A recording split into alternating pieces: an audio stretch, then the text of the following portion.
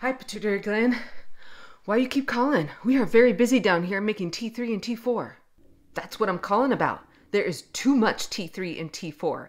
Our patients' levels are through the roof. Can you please scale back production? All this extra T3 and T4 is giving our patient insomnia, and their blood pressure and heart rate are high too.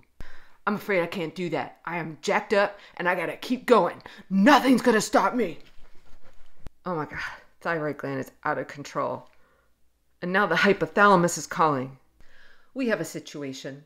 I have not been sending you a lot of TRH, yet we have an abundance of T3 and T4 in circulation. Can you please tell me what's going on? Yes, ma'am.